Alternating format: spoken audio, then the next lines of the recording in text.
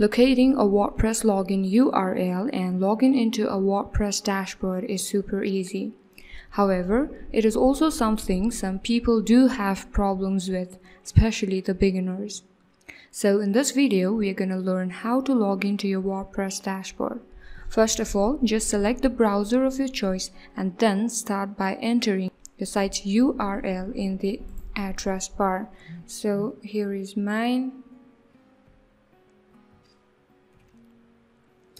This URL will just redirect you to your website. So to have you logged in to your WordPress dashboard, you're gonna have to add a / at the end of the domain name and then add wp-admin, or you can also add wp. WP is a short for WordPress, and then wp-login.php.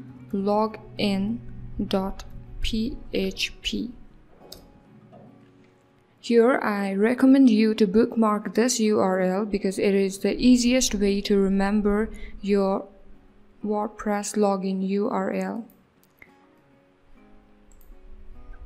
From here, you can simply enter your username and password and then log into your admin area. And just in case you don't remember your password you used when you created your WordPress site, then you can click on this Lost Your Password link, and then an email will be sent to you with a reset link so you can reset your password and use it.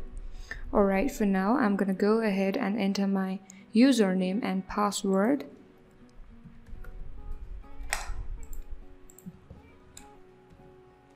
And then click on this login button.